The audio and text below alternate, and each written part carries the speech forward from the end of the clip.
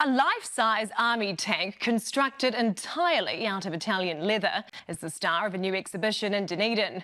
As Dave Gooselink reports, New Networks explores the evolution of Chinese contemporary art across 4 decades. He Zhanglu's all-leather replica of a Chinese army tank is an impressive sight, the giant artwork inspired by one of history's most iconic moments. This is the same tank that featured in the Tiananmen Square incident in the late 80s. Now the artist takes an apolitical, quite a neutral stance.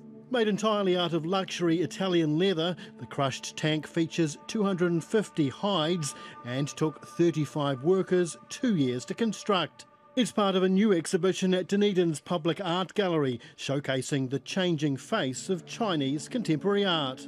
This is a snapshot of the development which has happened in Chinese art over the last 40 years in a way that actually also speaks to this region.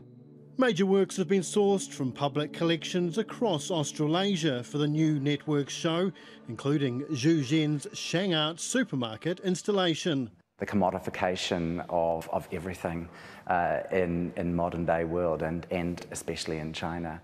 The gallery is also featuring former international visiting artist Yang Yongling. He spent a month in Dunedin shooting videos of Otago landscapes. The Shanghai-based artist is keen to highlight the contrast between old and new in his works. If you look far, you see it's a traditional landscape, but when you look closer, you can see it's a modern city is around you.